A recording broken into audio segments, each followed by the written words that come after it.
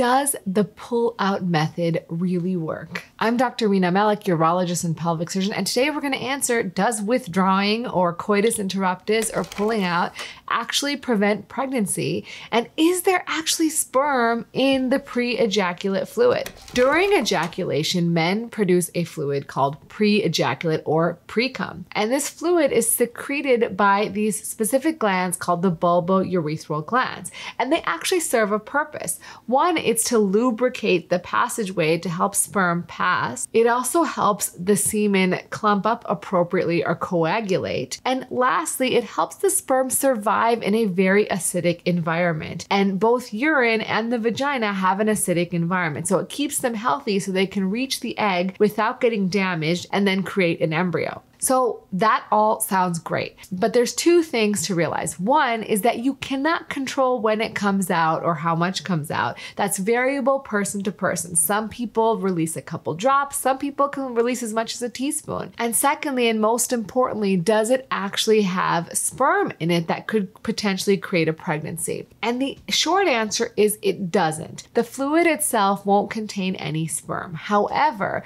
if you've recently ejaculated or had sex recently, sperm can still be in the passageway or the urethra from where this pre-ejaculate would go through. And hence, this could then carry some sperm into the vagina and cause a pregnancy. Also, sometimes it's very difficult to pull out at the right exact time, in which case you also put yourself at risk for an unwanted pregnancy.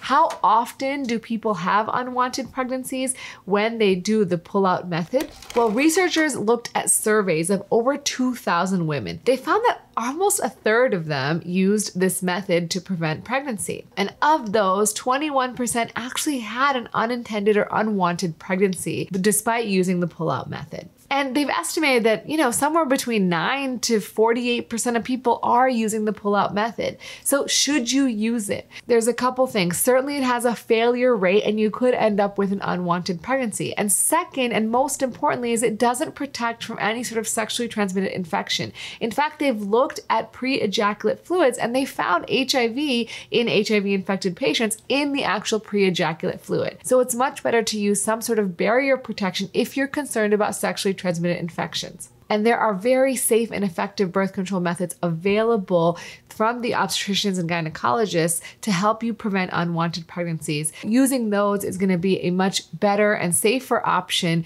rather than using the pull-out method.